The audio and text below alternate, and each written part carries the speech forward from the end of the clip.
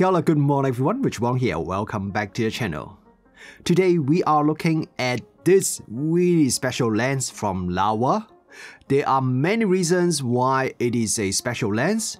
First, it is the lens to celebrate Laowa's 10th anniversary. Happy 10th birthday, Laowa. Second, it is Laowa's first autofocus lens. Yes, after 10 years, Laowa has finally created their first ever autofocus lens. Third, it's a really wide lens. It is a 10mm full-frame rectilinear lens. This is the widest autofocus rectilinear full-frame lens in the market.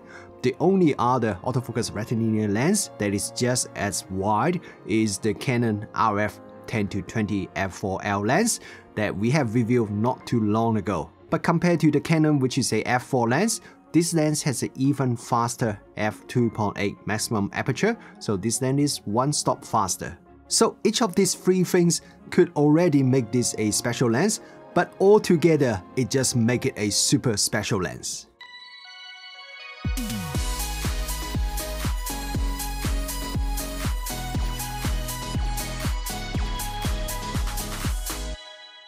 The first thing I want to talk about is something that could be a little bit confusing. I mentioned before that this is Laowa's first autofocus lens, and this lens is available in Sony E, Nikon Z, Canon RF and Leica L mount as well. Now, the thing that may be a bit confusing is, for Nikon Z and Sony E shooters, there is an autofocus version which has the 5 aperture brace design. But there's also a manual-focus version which has 14 aperture brace design. For Canon RF and Leica L mount users, this lens is only available as a manual focus lens. You still have two choices, either the 5 aperture brace or the 14 aperture brace, but both of them are manual focus only. But apart from the different aperture brace and the mount, the optics for all the different versions are exactly the same, so in terms of image quality, all the different versions should be pretty much the same, apart from two areas, but I will explain that to you a little bit later on in this review. This is not the first time Laowa create different versions for the same lens, but with different aperture brace design. It is quite interesting, as while it does offer more choice to the customers, it must have also created a bit of confusion and complications as well. But anyway, if you want to purchase this lens, you need to decide very carefully which version is best for you, as each of them has their own pros and cons and more suitable for some certain type of photography. An interesting thing is, the price for the autofocus and manual focus version are exactly the same price at $799 US, which I think is not a bad price considering the Canon RF 10-20 f4 is $2,299, which is like 3 times the price of this Laowa. But I thought the autofocus version would be a bit more expensive than the manual focus version, so that seems a bit interesting that Laowa priced them the same. I want to talk a little bit about how wide a 10mm full-frame lens is. I remember when I first started doing photography, 16mm was already considered ultra wide, and it's like very wide, 16mm. But now this lens is 6mm wider. While 6mm doesn't sound like a lot, but when we talk about ultra wide angle lenses, even 1mm difference is very noticeable. The official field of view for this 10mm lens is 130.4 degrees, while a 16mm lens is usually around 107 degrees. But just looking at the numbers alone cannot really tell you how big the actual difference is. So here is a photo I shot in this room at 16mm, and now this is the 10mm photo I shot using the Laowa lens. The 10mm is much wider than a 16mm photo. It kind of makes 16mm ultra wide angle shot looks not that wide at all. 10mm is just such a wide angle lens, so it makes it very hard to judge the image quality because I haven't shot with that many 10mm lens before. So for me to tell if this Laowa 10mm lens image quality is good or not, I got the Canon RF 10-20 f4L lens to do some comparison. The Canon RF 10-20 f4L is the only full-frame rectilinear autofocus lens that can reach 10mm focal length. The Laowa 10mm lens sample I received is for the Nikon mount, and I'm testing it using my Nikon Z6, which has a 24MP full-frame sensor. And with the Canon RF 10-20 f4L lens, I chose to use the Canon RP camera body, which has a slightly higher 26.2MP sensor, so the resolution is not identical, but I consider the difference is not really that big as the difference in linear resolution is only 3%. Okay, now we look at the image sharpness first. At f2.8, the center sharpness is decent, but we can improve it if we stop down the lens to f5.6, then the center is now very sharp. If we continue to stop down the lens, the sharpness remains the same until we reach f16 and it becomes softer due to diffraction. Corner is a bit soft at f2.8, then it becomes sharper as we stop down the lens. At f8, the corner becomes very sharp.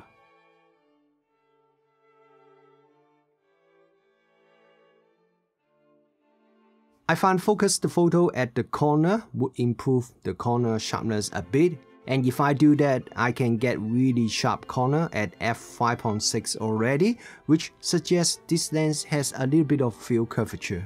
If we compare it with the Canon RF 10-20 f4L lens at 10mm focal length, since the Canon is a f4 lens, so let's start the comparison from f4. The center sharpness is very sharp at f4 for both lenses. I think the Laowa may be slightly sharper at f4, but the difference is very minimal. And once we start to stop down the lens, then there's virtually no difference in terms of center sharpness.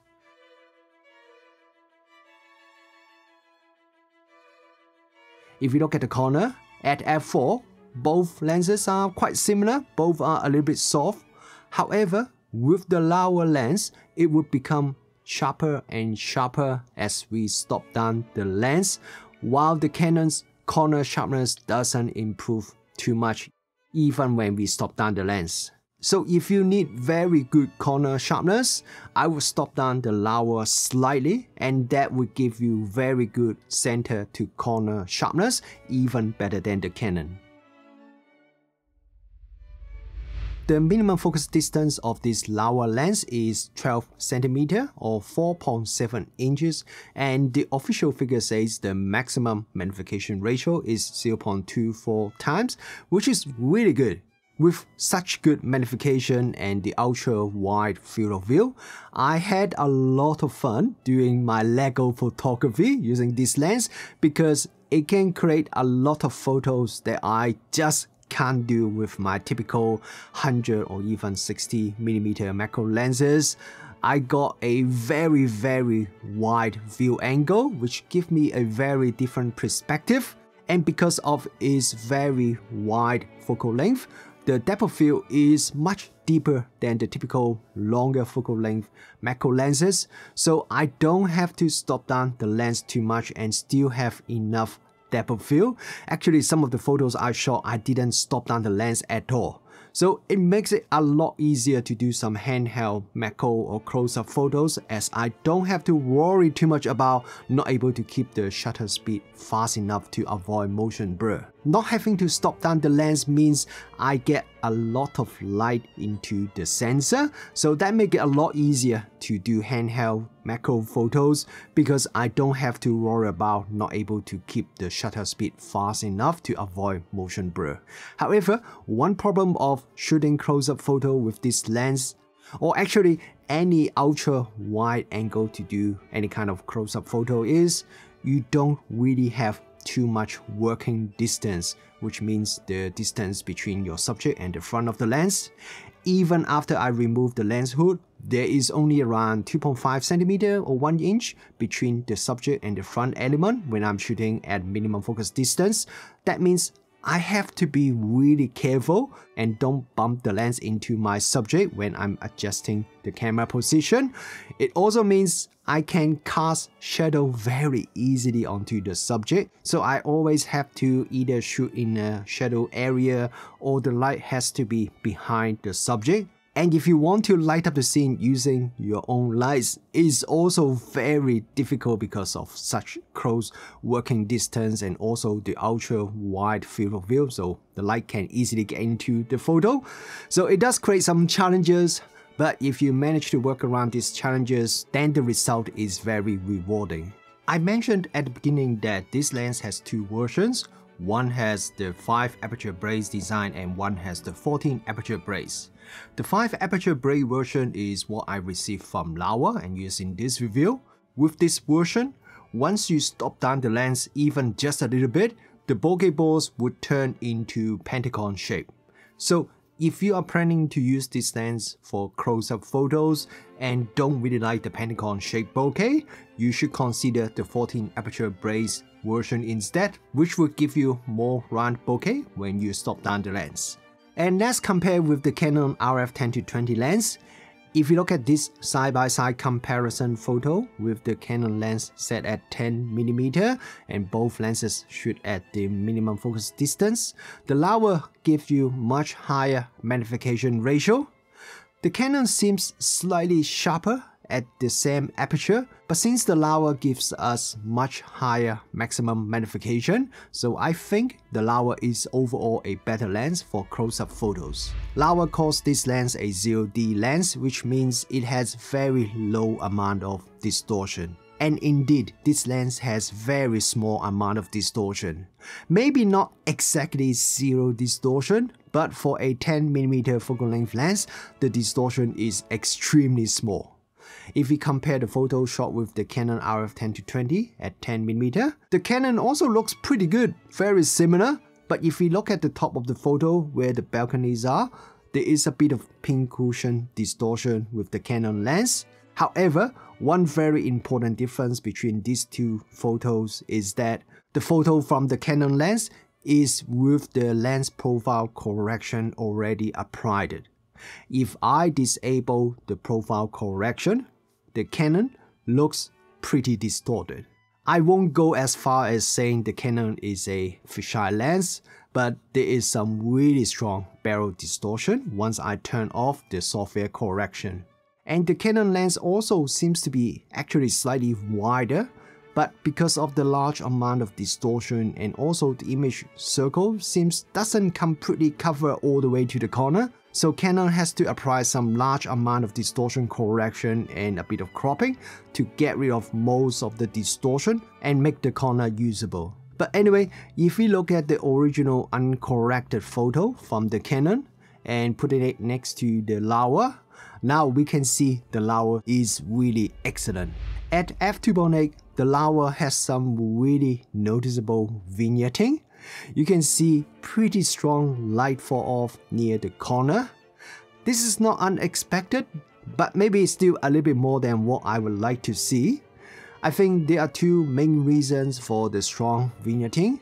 One is that the lens is reasonably compact and doesn't have a big extruded front element. If I put the Laowa next to the Canon, look at the front element.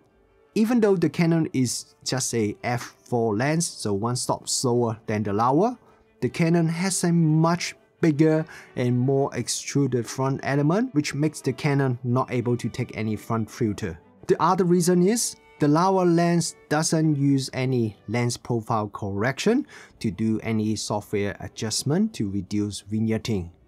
What we are seeing here is just exactly what the image captured by the lens without any correction.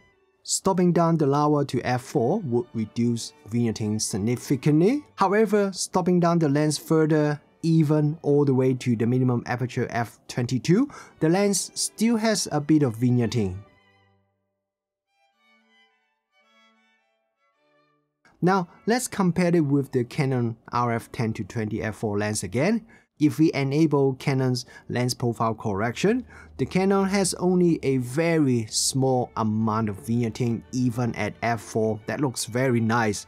Then once we stop down to f5.6, then there is virtually no vignetting. However, if we disable Canon's lens profile correction, then we can see Canon also has lots of vignetting. It's even stronger than the Laowa.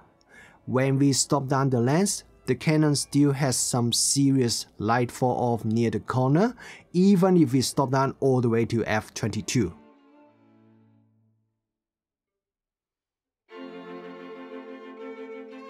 So without any lens profile correction, the Laowa actually has better vignetting performance than the Canon. However, with the Laowa, if you do want to minimize vignetting, you need to apply the vignetting correction yourself during post-processing, as the camera or your RAW software won't be able to do it automatically for you.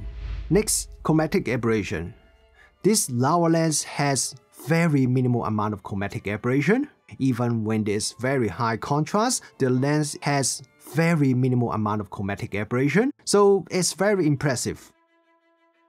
Compared with the Canon, it seems the Canon has a little bit more chromatic aberration, but I really mean a little bit, and both lenses are excellent in this area. Lens flare is usually not Laowa's strongest area. I don't mean Laowa is terrible in lens flare, but quite often I do see quite a bit of lens flare when reviewing Laowa lenses. So with this lens being such a wide angle lens, I do wonder how would the lens flare performance be like. Here are some test videos I shot with this Laowa lens. I see a bit of rainbow color lens flare in the opposite direction to the camera and a little bit of ghosting, but overall I think the lens flare control is actually pretty good, much better than I expected. Contrast also remains very good.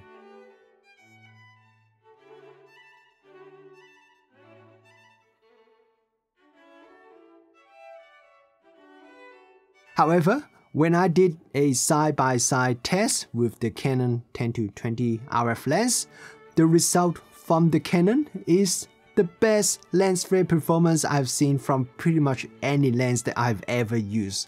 It's almost perfect. To be fair, the Laowa is doing pretty good, but you can see there is still some room for improvements if you compare it with the Canon. I want to talk about Sunstars now. Okay, the first interesting thing is, we only need to stop down the Laowa very slightly, by just 1/3 stop, and we can start to see a bit of Sunstars. The Sunstars are really sharp and clean. Because the aperture has 5 braids, so the Sunstars are 10 points. And my regular viewers will know this is my personal favorite Sunstar shape. As we stop down the lens, the tails of the Sunstars become sharper and longer. But to be honest, even shooting at f4, the Sunstars are already beautiful.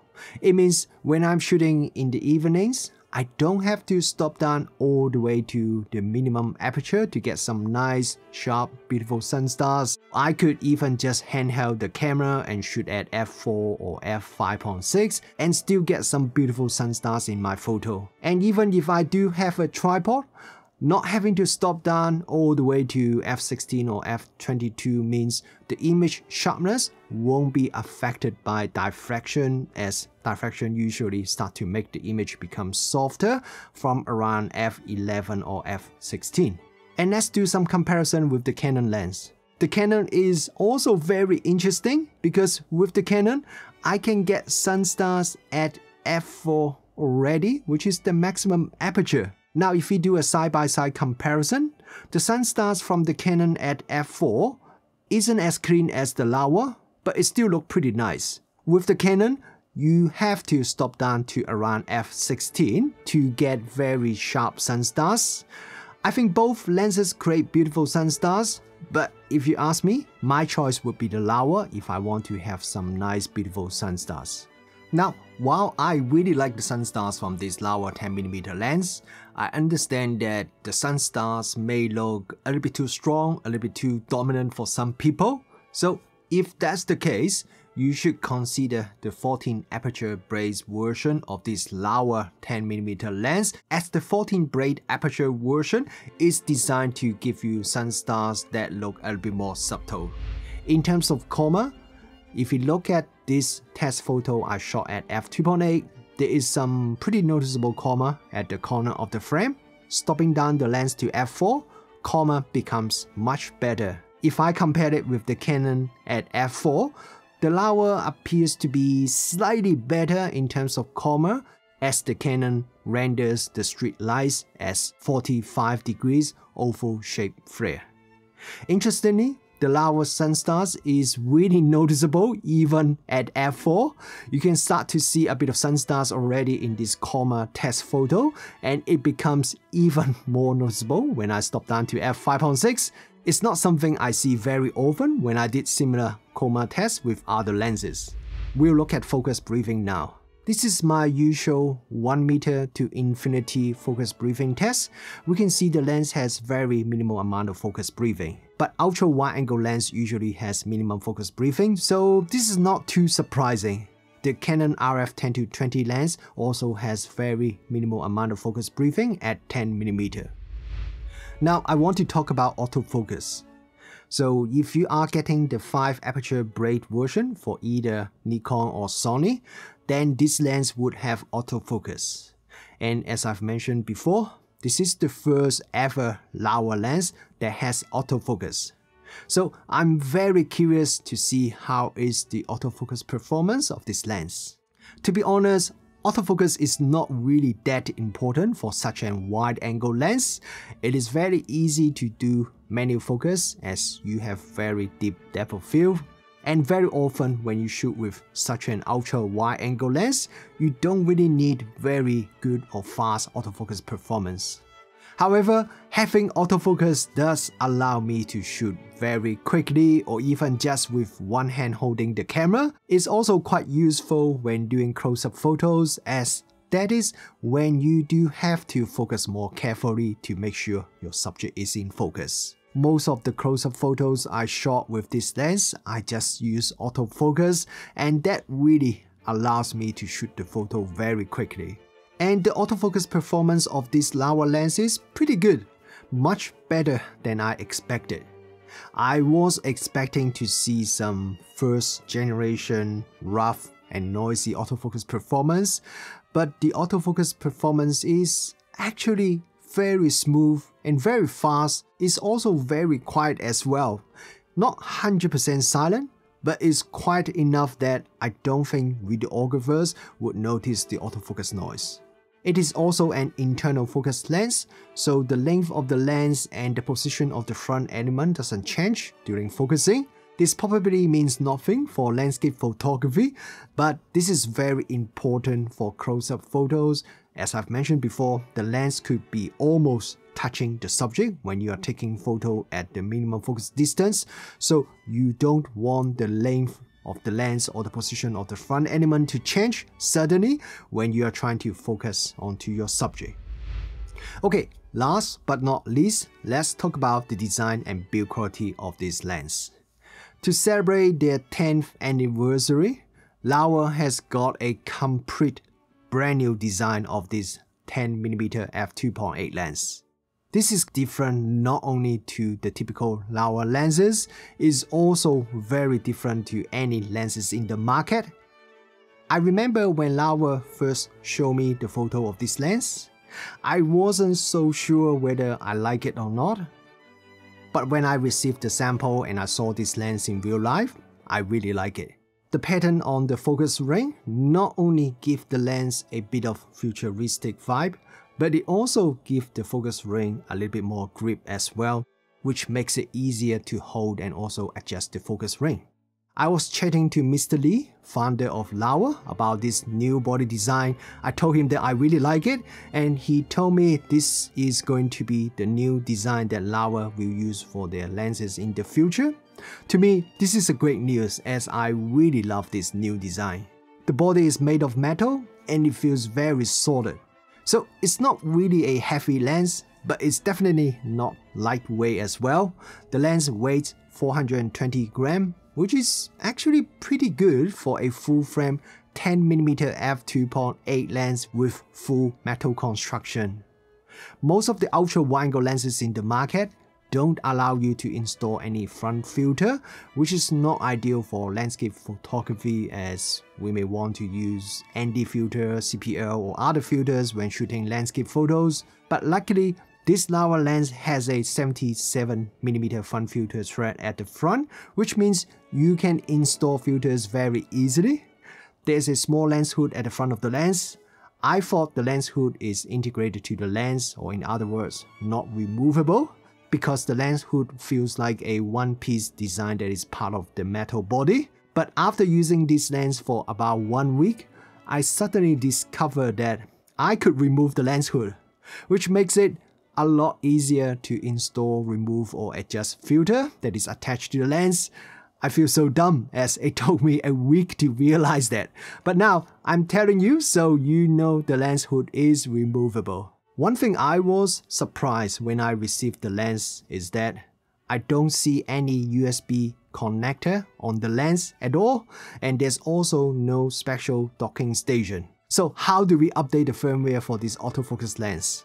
Turns out, for Nikon users, you just need to copy the lens firmware to a memory card and put it into your camera, and then you can just update the lens firmware using the camera menu system, just like updating the firmware for a Nikon first-party lens.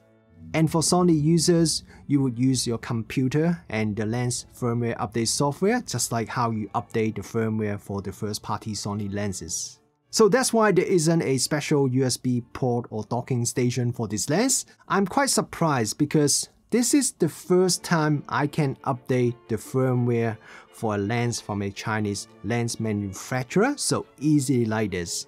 And now I see Laowa managed to do that, and it's just such a simpler and easier process. It does make me wonder why other Chinese lens manufacturer couldn't do the same thing, as it's just so much easier for the users. On the metal lens mount, there is a rubber seal, and this lens does have some basic weather resistant capability. I don't really know how long this review is, but this is probably one of my longest lens review. And the reason is because there are just so many things that I can discuss about this lens. Image quality wise, this Laowa is really good.